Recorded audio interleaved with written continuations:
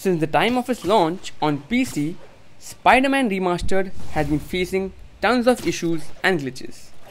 And we here at QM Games are going to help you resolve them. So here are some new fixes for stuttering and FPS drop for Spider-Man Remastered PC. Disabling the hyperthread or SMT in your BIOS. CPUs with hyperthreading or SMT seem to have the most problem with this game. After disabling it, the game seems to run smoother. So you guys can try this out. Disabling Raytracing and not using upscaling techniques will prevent memory leak and will help you get better FPS and less stutter.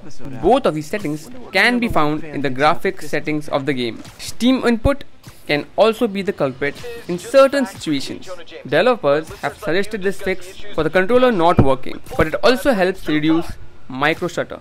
Another fix that might work might be rolling back your graphics driver from the current one from the F122. Nvidia says the issue is not with the driver, but the users are saying something else. Anyways, just try it as long as the game runs smoothly, correct? The driver version you should be looking for is version 512.95. Lowering Anisotropic filtering seems to give minor improvements to the frame rate. Reducing your graphic quality settings in-game by disabling VSync, shadow effects and anti-aliasing, along with running your game at a lower display resolution might help for you to run the game smoothly. So this one is for Nvidia graphic card users only.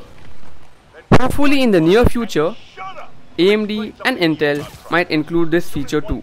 If you have a compatible GPU running the latest driver, you can enable Windows 10 GPU hardware scheduling feature.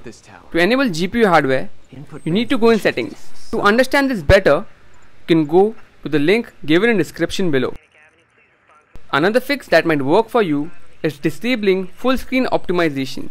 Some players are saying that overlaying applications running in the background are using system resources. So disable them before starting the game. The overlay applications which you might be using are Steam Overlay, Xbox Game Bar and Nvidia GeForce Experience Overlay. Just try them turning off and see if the game works better. And to know how to do that, you can go to our website. Verifying the game file integrity via Steam can also turn out to be helpful, as it will automatically repair any missing or damaged files. And ultimately, you can try to exit unnecessary processes or services by using the task manager. This will help you save resources for the game to run smoothly. So that's it from our end on ways to fix Spider-Man Remastered, stuttering and FPS drop issues. We hope this video is helpful for you guys. Let us know in the comments section which method worked for you. And also, don't forget to like this video, share this among your gamer friends, and also subscribe to our channel QM Games for all game related content. Take care and see you in the next one.